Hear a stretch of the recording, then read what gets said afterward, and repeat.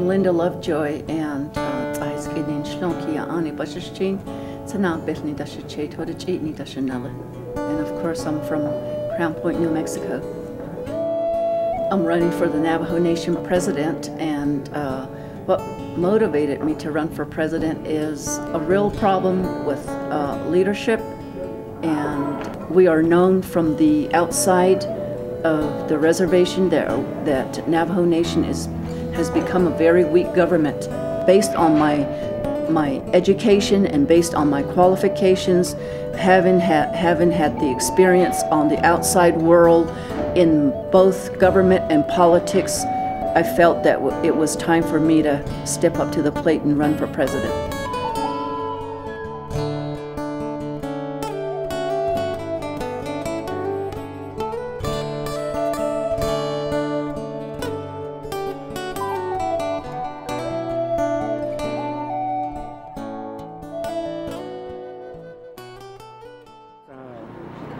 She's going to open a lot of good opportunities for the woman. You know, women have natural ability to give love and caring, and I think Lynda in that position, I think possess those skills, and she's got a lot of knowledge also, and you know, mothers tend to care for many people. I have children and I have grandchildren, and I raise my children well. They're very independent now, and nurtured them in a way that they're on their own and they're doing for themselves. And so, as a mother, I hope to do a lot of carry out my responsibilities in many ways, like a nurturing mother. That this is different. It may be unique, and then. Of course, there's lots of a Navajo population that may feel that it may be against tradition. I've been involved in the area of politics for almost 20 years, and to see a lot of the women getting out and expressing their thoughts as to how they're going to help Navajo people, I feel that as women, we have a base and a standpoint where we have enough information, experience, and the values that we have to be able to look to helping our people, whether it be from the people that don't have very much to survive to those that are educated. I believe that she will do a good job. I don't see anything culturally wrong with a woman running for a leadership position. And all our legends and mythologies, creation stories, chants, there has always been a woman leader. It's always been a 50-50 partnership between the man and the woman. So this issue of sexism and women can't be a leader is all brought on by the dominant society. You have to remember, women didn't get the vote in the United States until I think it was in the 20s. So some of those same stereotypes and mentality, the concepts have been passed on to our people through boarding school and through public school education. So it's been a long time coming. My Navajo women role model has always been, of course, my grandmother. My grandmother, as well as my mother, are very strong-minded women. They are women. They pretty much run the household, and just watching them over the years, and including my aunts, they are very strong-minded women. They are out there. They are doers and shakers. They are decision makers, and I think that's what really they instill that in me, and just believing in themselves, believing in their qualities, and I think those are things I learned over the years, just watching my own family, beginning with grandmother and my mother and aunts, and as well as people like Dr. Annie Winika, just watching her at work, just showing that determination to and her compassion to make a difference for her people, I think was something that I was really attracted to. From my children's point of view, I think I've raised real good boys. I have 2 boys and 1 girl. My daughter is for Lynda, and my 2 boys, I don't know where they get the concept from of coming off saying, you know, a woman should be left in the home to be barefoot and pregnant. And that's, you know, they have a right to their own opinion. But for me as a mother, I always told them women have always been in leadership positions no matter what. They head the household, they head everything. Without a woman, there's no direction.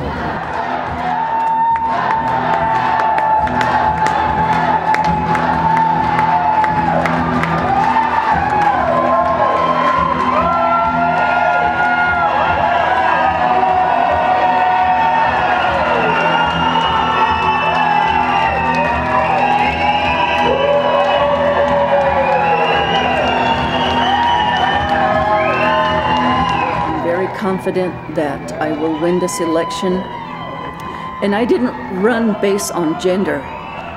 However, I feel very proud to be a Navajo woman running for this position.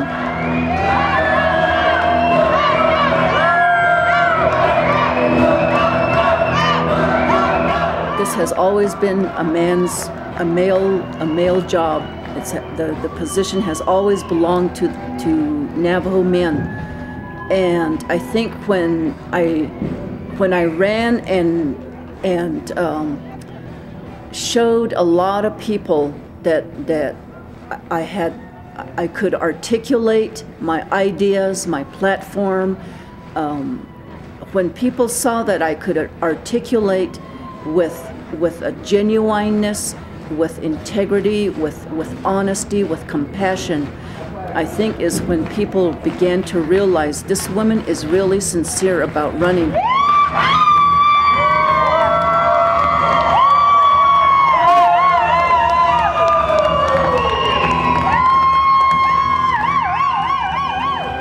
This is a history. It's going to change a lot of things. It's a new way. We've been seeing the men running the show for a long time, but things are changing. It's exciting. I think we need a woman leadership. It comes naturally to a woman, and they are leaders at home, the caretakers, and they have loving hearts. So I think, you know, we need a woman that can help our nation. But like I said, women in leadership positions, I think is good, because then a lot of these things will come undone from what men have always twisted up. And a lot of the things that have been going on with the politics itself, and the women have a way of taking things apart. And like they say, behind every good man is a good woman. 253 yes and 357 no. Out of 66 chapters reporting so far, or to make that 67 chapters reporting out of 110 so far, Joe Shirley Jr. and Benny Shelley's leading with 22,587 votes, and Lynda Lovejoy and Walter Phelps with 18,510 votes. Paul?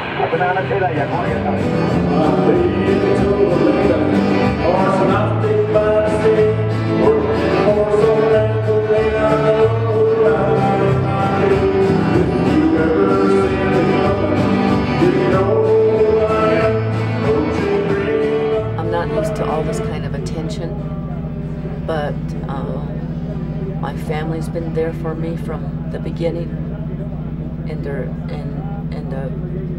the way that they're showing it, it's overwhelming for me, and it makes my campaign much more meaningful, because there's so many people, beginning with my family, who just are putting all their trust and their confidence in me. With 84 chapters reporting, we're only behind by 4,735. Joe Shirley's got 30,800.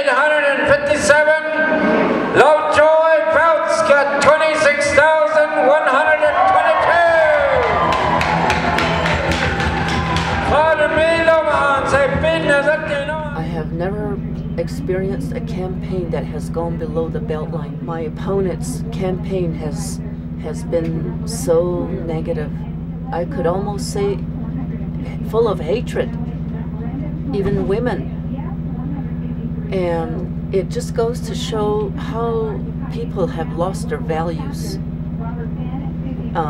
They talk about tradition, they talk about the relationship, the speeches I've heard, the remarks I've heard from them, the statements I have heard from them has just gone below the beltline. Just, I call it trash talk, hatred. These people have lost so much values. Their value system is in need of repair. If she wins, it's going to be history making. It's going to be, she's going to be the first Navajo woman ever to take that Navajo Nation presidential seat. So it's historic. It's going to be very historic if she wins, and I believe it'll be something else that the Navajo Nation. I'm not sure how they'll perceive it, but times are changing, and we going to have to, I guess, flow with the change.